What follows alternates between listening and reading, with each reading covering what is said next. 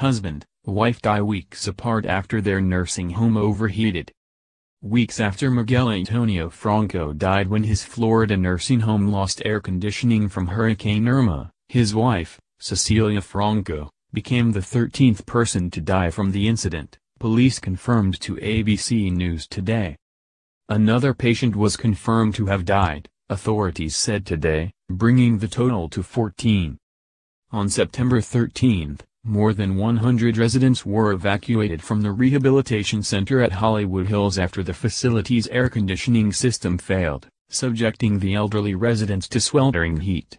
The nursing home is affiliated with the Larkin Community Hospital.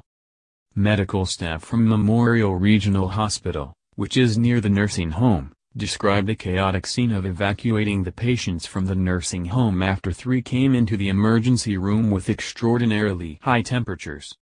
Some of the patients who were admitted to the hospital had temperatures of up to 106 degrees, hospital officials told ABC News.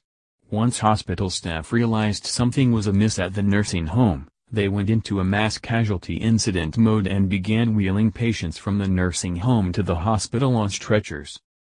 The facility, which has been shut down, is now the subject of a criminal investigation.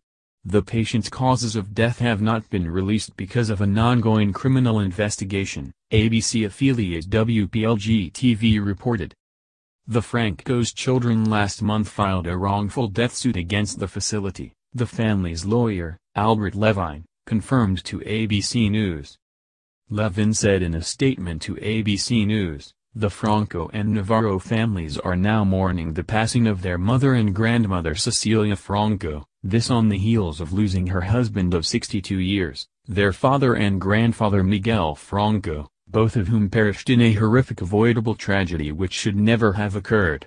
Their pain cuts deeply, having lost not one but 2 loved ones."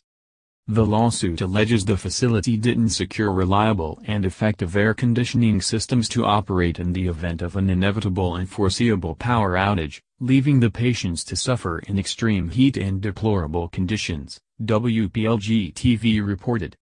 Nursing home administrator Jorge Carballo said in an earlier statement that the center and its medical and administrative staff diligently prepared for the hurricane.